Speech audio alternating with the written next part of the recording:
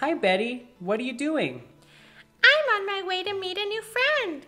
He wants to meet me in the park. Oh, where did you meet this friend? I met him on the computer. He only started talking to me today. You mean you've never met this person? That's right. No! What's up with you? Betty, you can't meet this friend. Why not? They seem nice, and he said he would bring his cute dog.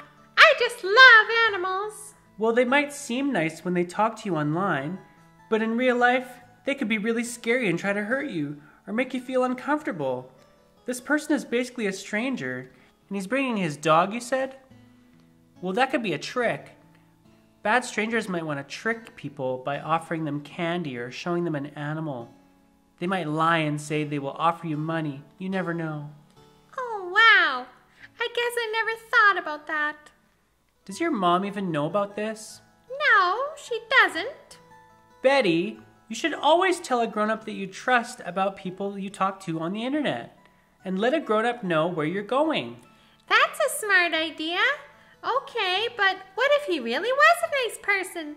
I don't want to be rude. Oh, Betty, you never have to worry about being rude when it comes to strangers.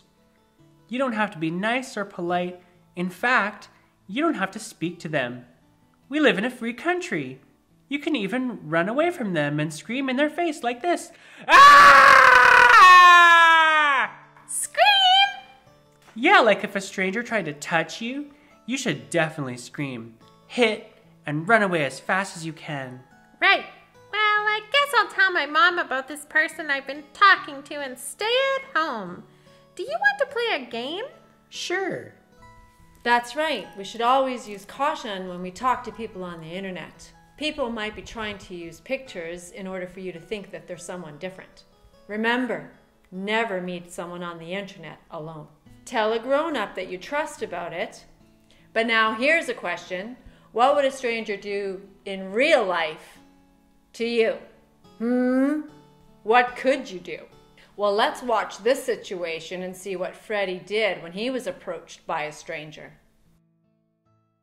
La la la la la la la la la.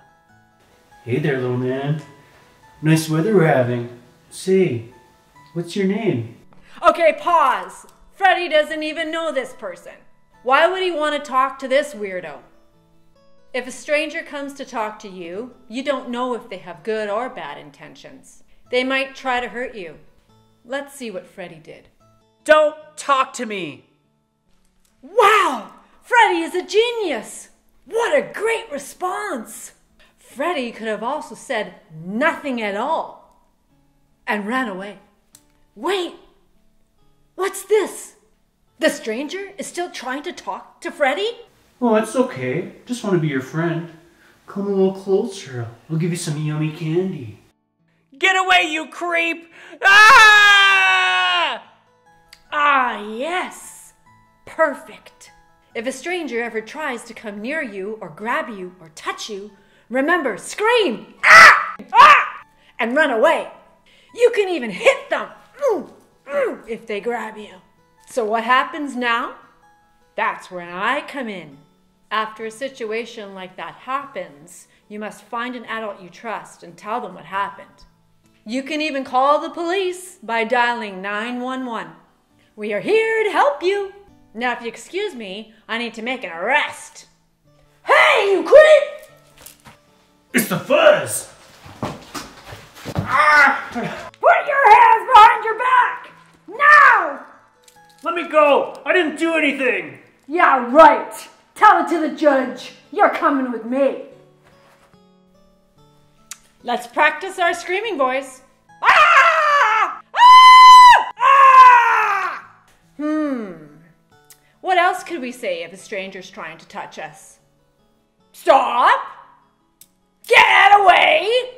Don't touch me, creep! A lot of people think that police officers are scary because we have to wear these uniforms and wear armor. But it is our job to protect people in danger and to prevent situations that we just saw from happening. You don't need to be scared of police officers because we're always going to be there to protect you.